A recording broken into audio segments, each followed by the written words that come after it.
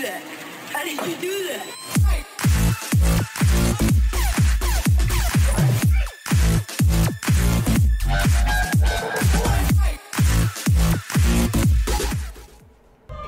Welcome back, everyone. Today is a look and sneak peek, if you like, at some of the gameplay coming in Summerset. Now, what this basically is, of course, some of you may know that I went to ZeniMax HQ recently in Baltimore, but before that, a day before that, in fact, I went to London for their press release of Summerset. And while I was there, I was given the opportunity to play for an hour, so this is cut down somewhat, the new content in a very pre-alpha kind of state.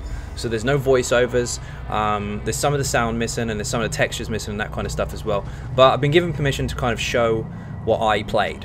Now, some of this is me running around going, ooh, what's that? And other stuff is kind of more content based, but you'll get to see quite a bit anyway, visually, and of course the tutorial and a sneak peek at the kind of walk into the trial.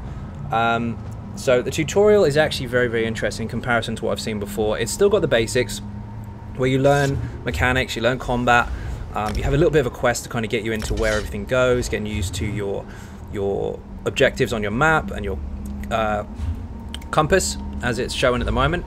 Nearly messed my words up already, good start. And also this will teach you just how to control your character overall. As you saw at the very beginning, of course, it tells you how to move, which you didn't really get too much of before. It locks you in place, so you can't actually move until you do it properly. There's also a really good one coming up to do with your camera. I had a lot of people asking me in the past, how do you zoom in and out of your camera, or how do you change your perspective? Now, of course, this is done with a control pad, so this will tell you how to do that, and on PC it will tell you how to do it with the keyboard. But if you look as I run down this staircase, you can see there, it tells you how to change the perspectives. I get that asked so many times on live stream. It's really, really good to see that that's finally in there. But on console, of course, push down, you'll move in and out from third person to third person. But if you just hold down the D-pad and move the right analog stick backwards and forwards, that will actually zoom in and out. This was never mentioned before in any tutorial, so that's a really, really nice change. But most of the tutorial, in comparison to others, is actually quite a bit faster. It's much faster than the Vardenfell one. It's much faster than the Wayland Prison. And of course, you don't have to actually be a new character to go through this. You can pick up the quest anyway, or if you're new to the game, you can pick it up straight away or go in wherever. It's up to you. This base mechanic stuff, light attacks, heavy attacks, interrupts, and blocking, this is crucial stuff that you have to remember for the whole game. So a lot of people go through and treat this as a quick time event, just kind of smash, smash, smash, buttons done and get out. Don't. Make sure you pay attention to it, understand what this does. You can see obviously they get knocked off balance if you block them or interrupt them, and then you can hit them hard with a heavy attack afterwards and knock them down and stuff. That's very, very important. This section here is just me going over some of the combat options, so I can get my buffs and debuffs on the window, and also show percentages and flower amounts on my bars. Now this, to console players, is probably quite important because lots of people don't know where those options are. So go to options, go to combat, you can alter everything how you want. All of my videos are done on the console, on my live kind of, or most of them are, the build videos are anyway, on my live main characters, if you like. So it's all done on an actual PS4, so we don't have add-ons. I get asked a lot of the time, do you use add-ons? Nope, I just use those options. So that's where they are. This is where they teach you how to jump, and of course, as a pro, I don't jump and I just fall, because I've ballsed it up. But again, this is teaching you the base movement mechanics, combat mechanics. It gives you a weapon as well, which you can see I've already got. I can't buy any skills yet because I haven't leveled up yet, but I can put on the basics. Now, if you kill something with a weapon, that will unlock that weapon's skill line. And this is no different here. You get to see this as well. You'll see that I kill something with the sword and board, and I unlock one hand and shield skill line, which I think is this guy here. As you can see visually, this place is absolutely stunning, very vibrant as hell, really, really kind of blue and purple, and quite different to what you've seen before, especially in comparison to like the Wayland Prison, which was very Daedric based, of course, being in Cold Harbor, and the island as well in Vardenfell, which was very volcanic and active and quite shiny. This is completely different. There you go, there's the skill line unlocked.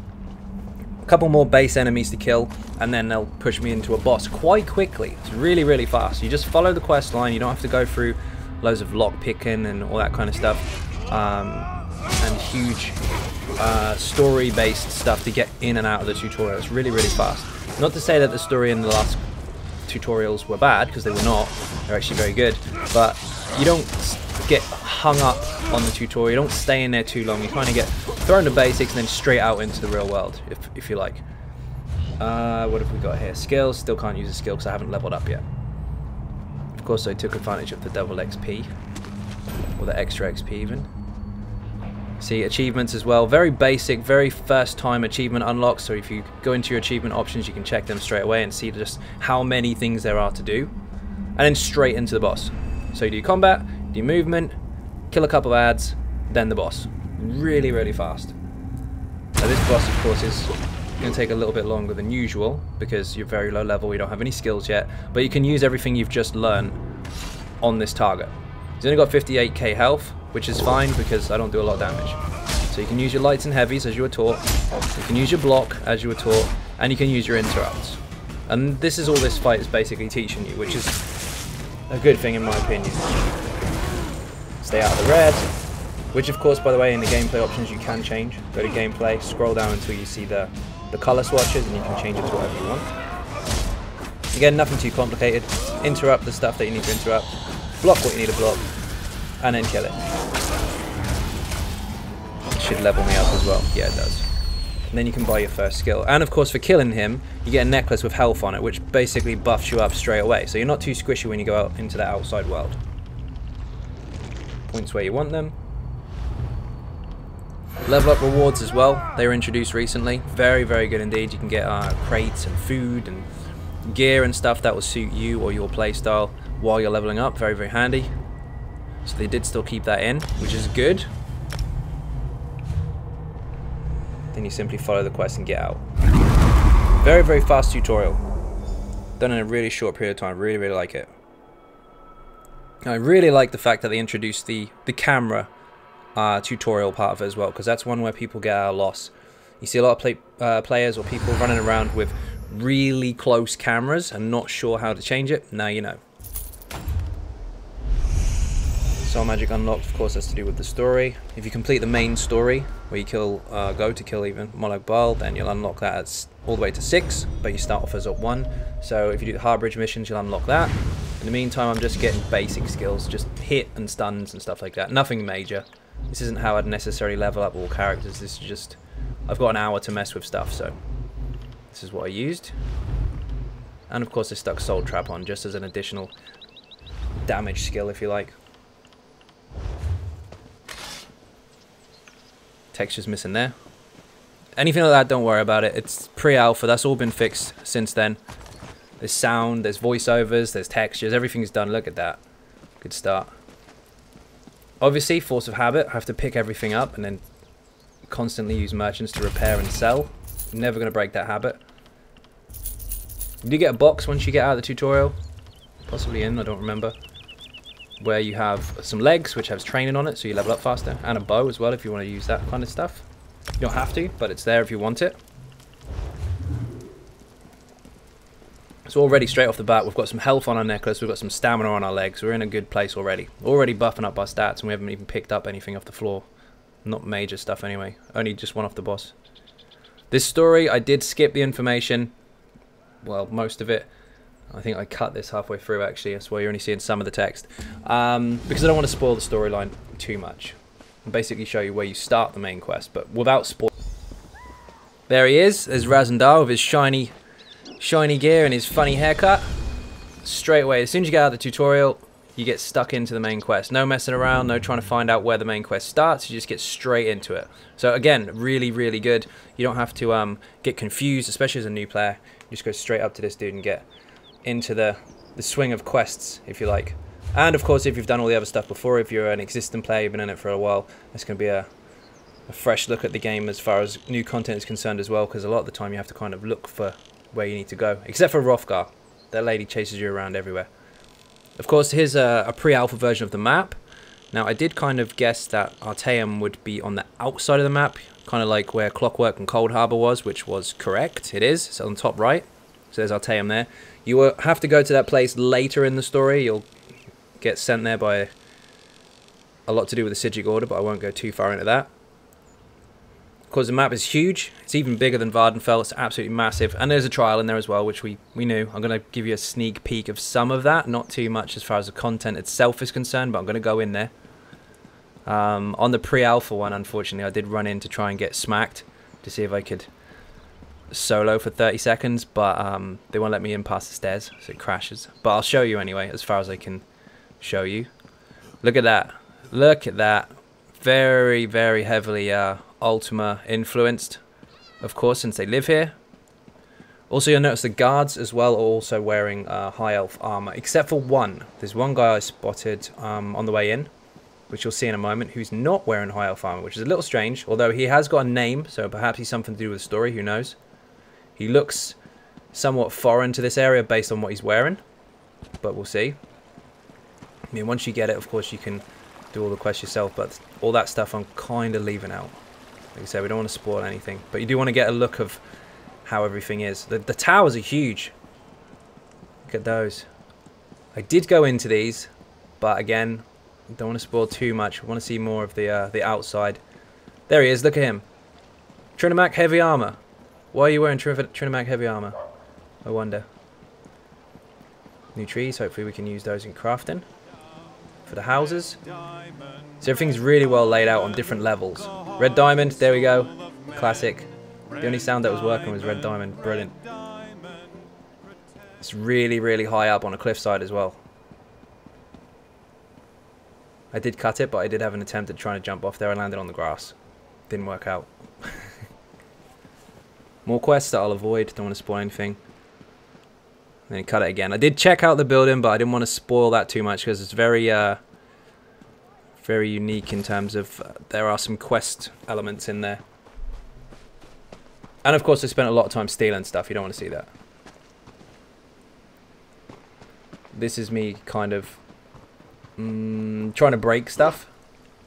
Looking around, seeing how far you can actually go before you get killed, or you crash or die from slaughterfish or whatever. But you couldn't go around the whole island. Some of it you can, some of it you can't. But it's interesting to see nonetheless. Yeah, this is why... Nope, we can't go any further. So, we dump that one. Quickly go to the way shrine and start again. Obviously, like I said, we're limited on time, so I had to have a really quick look around. But this is the next part where you get to see kind of the overall look of the land, which is quite impressive.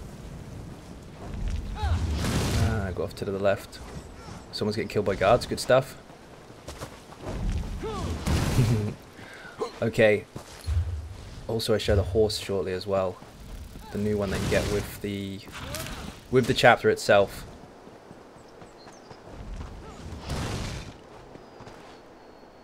It's not as flat as Auradon. Auradon's got a lot of areas which are quite flat as far as the kind of terrain is concerned. This is very elevated.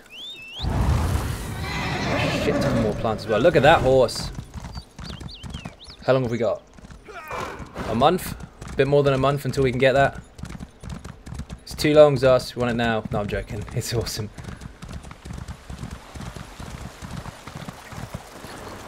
Of course, horses still can't swim.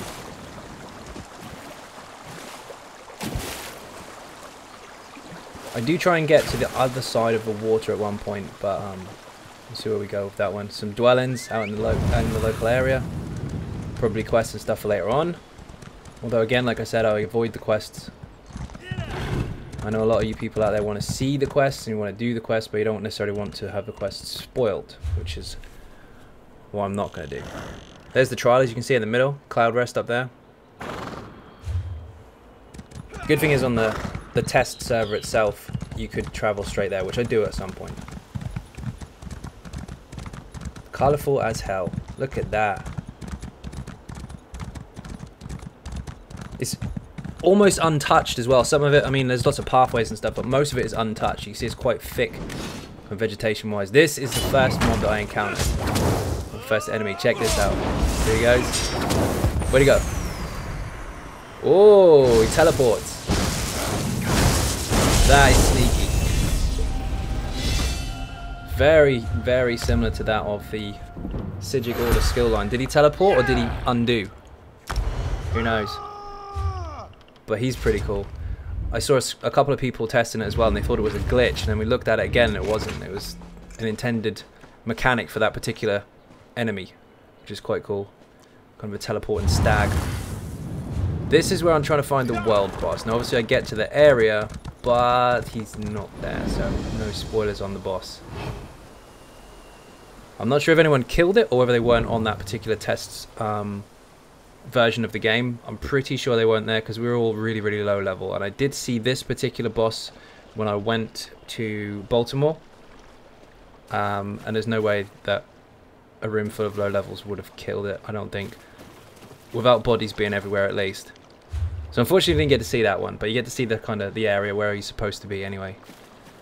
I won't give anything too much away on that one, but it's pretty rough. Yeah, this is me trying to find him still. No success. Moving on. My awesome horse. You do get that with the chapter itself, if you pre-order, I believe. I'm not sure which versions don't include it, maybe they all do. But you do get it with the chapter.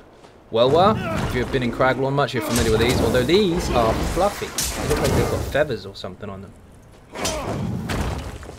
Do hit pretty hard as well, for overland stuff anyway. I'm sure some of you know there are griffins in here as well, which you will see in the trial preview in a moment. Not just yet, a few minutes from here. Some orc and local having an argument. What's an orc doing there? I can't say anything, I'm an orc. And this is the first delve that I come across as well.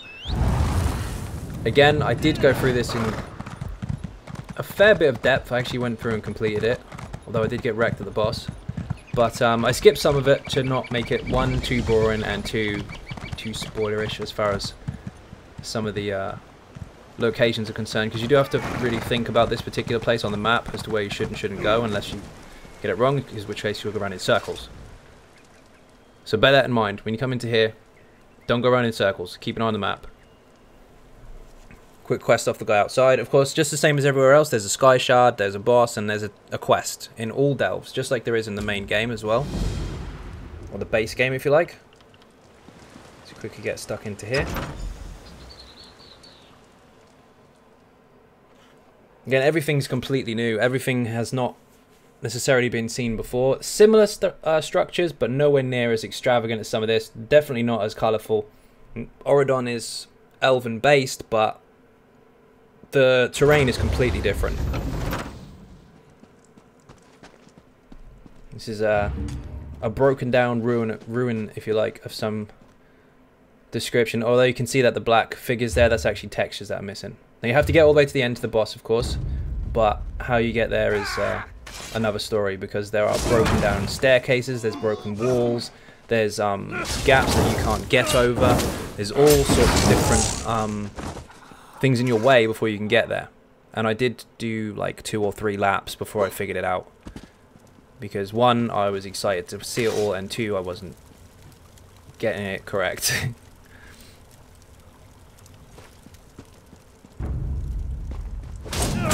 Again, the enemies though are pretty good. I mean, you don't have to be stupid levels or anything to succeed. I'm very, very low level. And if you follow the tutorial correctly and you understand light attacks, heavy attacks, blocks and interrupts, they're not too bad. They're not too challenging. They're soloable, but if you're not kind of that comfortable, even 2 of you will be absolutely fine in here. Except for the boss. You need a heal for the boss. That's where I went wrong.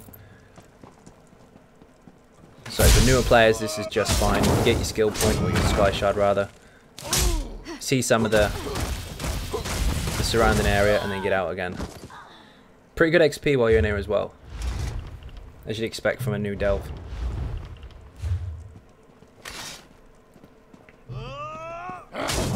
Again, most of the pulls are fairly well balanced. Usually a melee, a healer and a caster.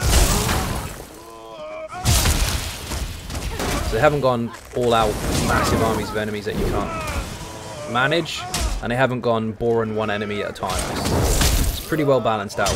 Plus it looks awesome as well. See some new styles with the armor. You can see a whole new story, of course.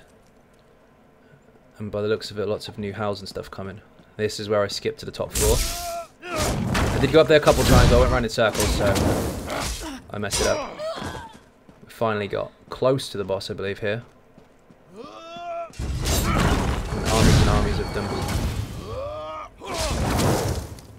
Almost every corner has got something to fight, so you're not running around in empty space, if that makes any sense.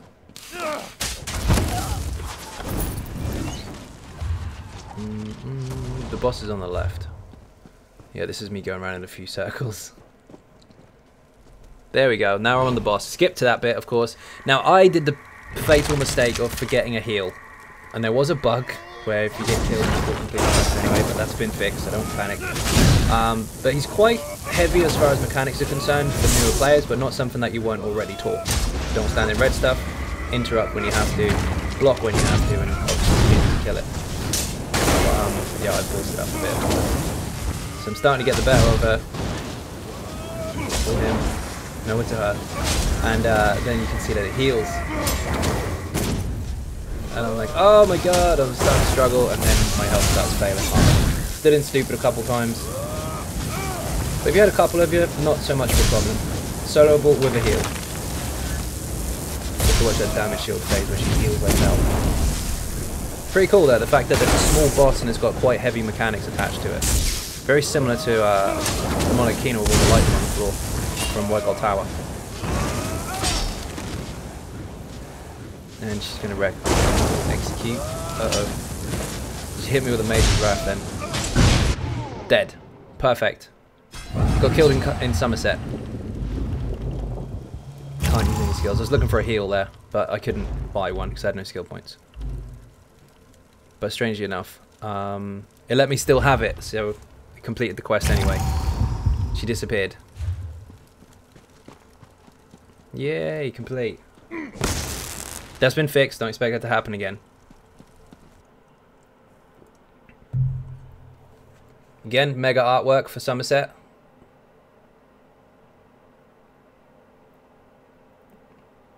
Burn the back of your eyes with the amount of colour that they put in.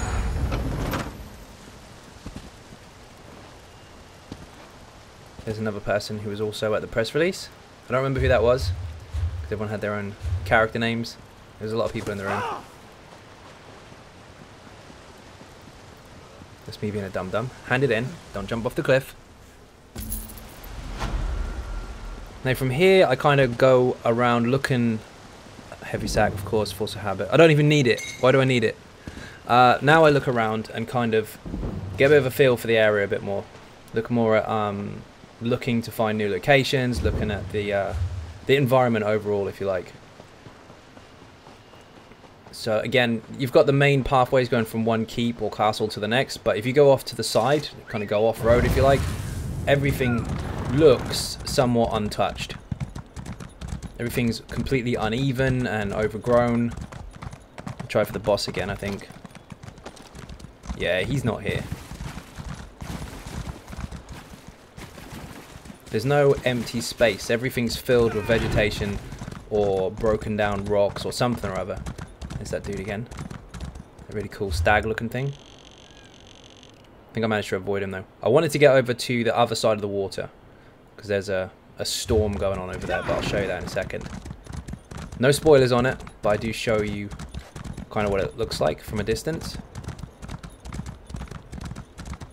And so much to see. It's absolutely huge. And yes, it's very easy to get lost unless you put markers on your map. Or unless you're on PC and you've got minimap, of course.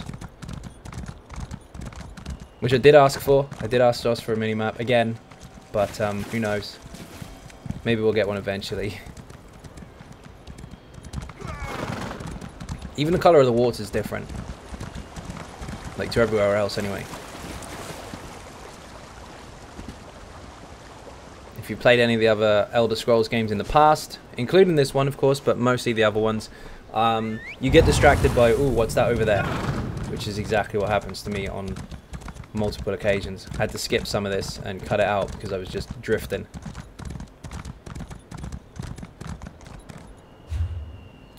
Yeah, trying to get to the docks. Kind of. New moths. There's also a new alchemy ingredient. I didn't find out what it did. I can't for the life of me remember what it is, but there is one.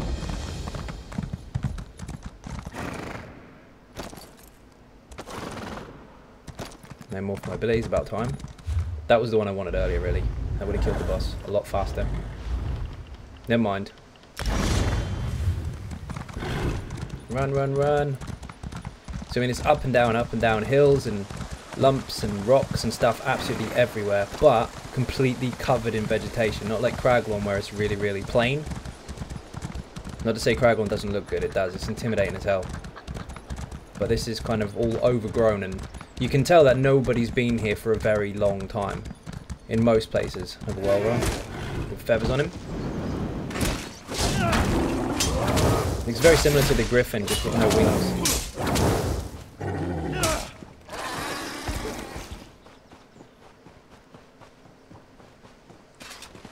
Must be almost there. Big tower in the sky up there, on top of the mountain. I was trying to get to as many tall places as possible during the time that I had. I mean, obviously I saw more when I went to the US, but this particular session, I had to try and get it all in.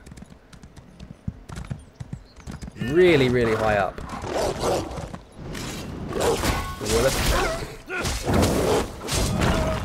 dark rubber is passive, so I can jump past them, but nope.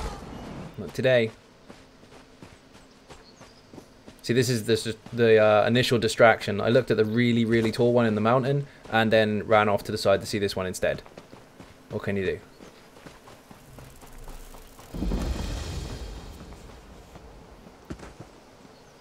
One of the keeps, which is on the map.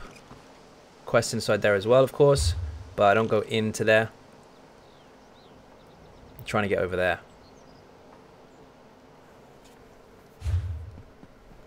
Again, really, really high up.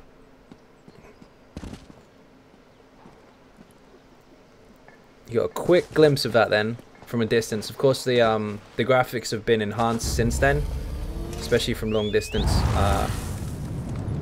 viewing as far as keeps and castles and effects are concerned. But at the time, obviously, it's pre-alpha, so it was not quite as shiny as it is now.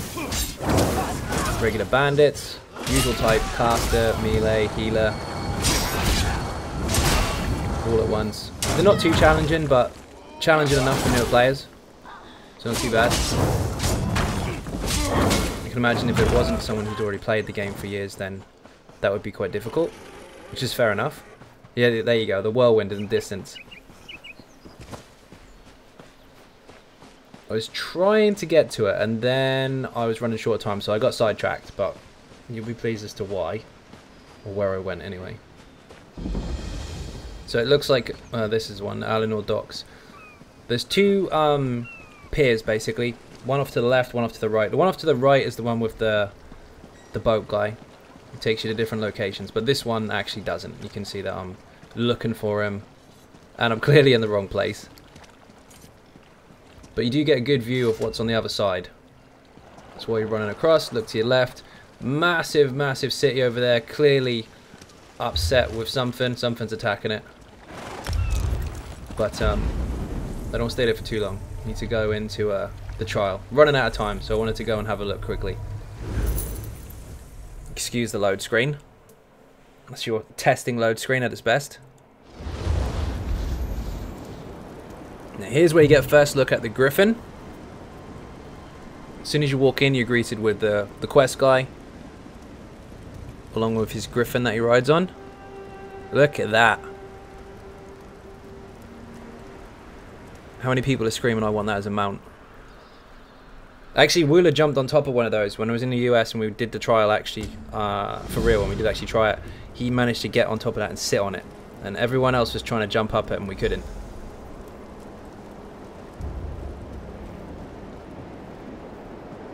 Now this is a very sneaky peek. Griffin on the side. There's no voices, of course. This has been added since. But you can see obviously you can't go anywhere. You're way, way up in the sky. You want to kind of release the Griffins, kind of save them. And they do hint at this. I know Finn said it recently on a video. But if you defeat them all together, then you're considered the Great Warrior, or a Great Warrior. So the nicer side of the story is to kill everything together to save them, allegedly. But we don't want to show you that. because Zos have already shown it, and I'm not going to spoil that. Plus, I couldn't get any footage of me actually being in there, although we did get a chance to go there when we were in the US. So hopefully that helped. Hopefully that wasn't too boring. I am going to, of course, show you a teaser trailer at the very end of this video, so stay tuned for that. First of all, if you're not subscribed, please do hit that button. It is free. Furthermore, if you want to help support the channel outside of YouTube, there are some links in the description for Patreon, for Facebook, and for Twitter, and of course the website XynodeGaming.com. Once again, thank you all very, very much for watching. I hope that gave you a nice visual insight as to what's to come, and I will see you again in the next video. Peggy 18. I see a familiar place.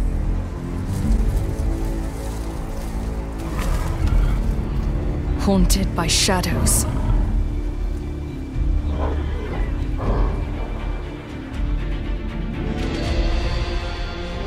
Shadows that spread across the lands, seeking to rule over all. In the darkened remains of my home. Your home needs you now more than ever. Welcome back.